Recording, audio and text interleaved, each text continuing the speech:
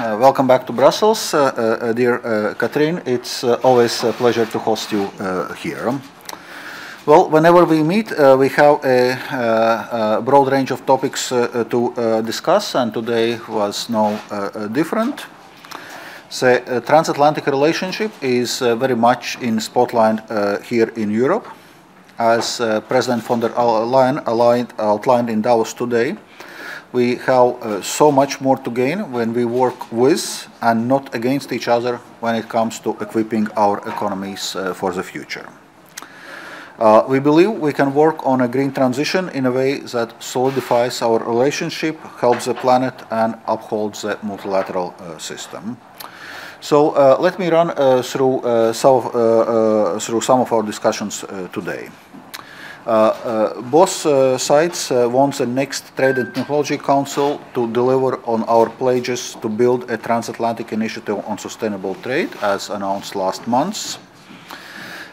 When we will meet in Sweden before summer, we want to look at ways to cooperate in areas like supply chains and the green economy.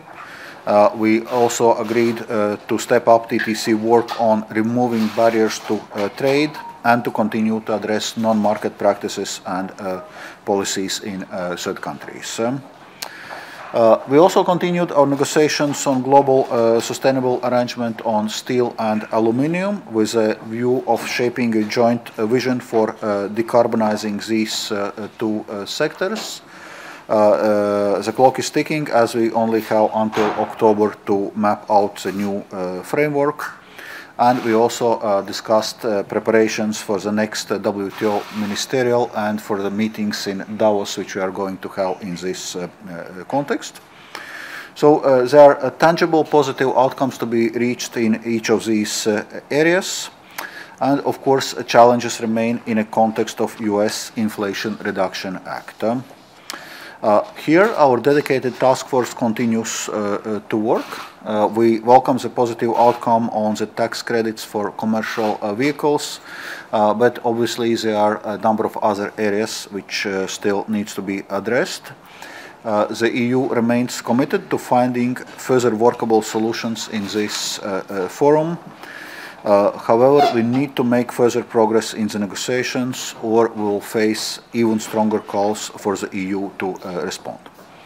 The EU wants to avoid this because going down the route of discriminatory subsidies or tax credits is problematic, especially as we face so many common challenges. Yes, subsidies have a role to play to incentivize the development of green and climate-friendly technologies, but subsidies must not come at the cost of well-functioning markets and fair competition. Instead, the EU and US should be building an open, thriving transatlantic marketplace for our innovators and investors. But for this, we need to have the same rules of the game.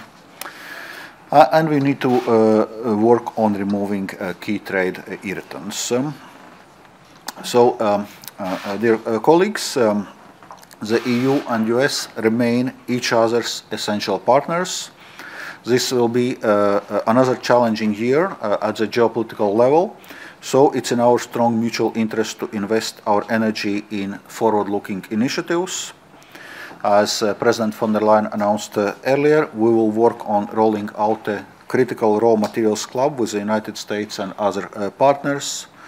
We are also delighted that the US is joining the new global coalition of trade ministers on climate, which we will launch in Davos on Thursday.